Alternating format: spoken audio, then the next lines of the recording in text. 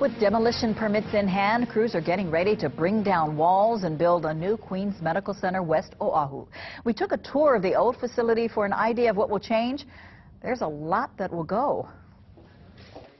Donning hard hats and construction vests, members of the media took a tour inside Queens Medical Center West Oahu, a before shot.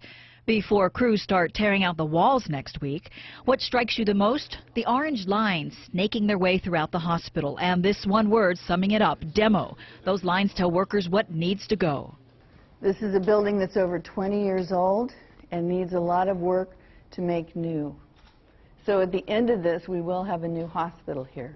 This is the emergency room. It was the second busiest in the state. It will now be tripled in size, increased from 10 beds to 23.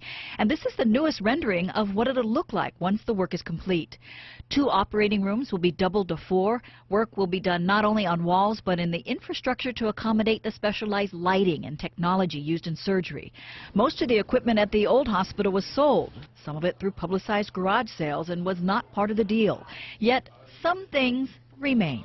You see that X-ray box in the back.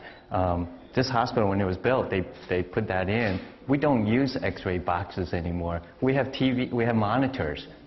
Images, radiology images are now stored and transmitted through the internet.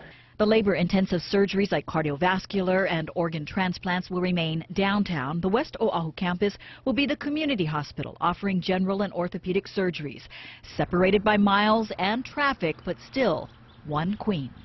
If you do X-ray out here, or you get a sound wave study of your heart done here, it can be sent to our central campus where we can read things, get things done appropriately, and our turnaround time should optimize patient care. And so we hope to Queens officials hope to open the doors to the Queens Medical Center West Oahu in the spring of next year.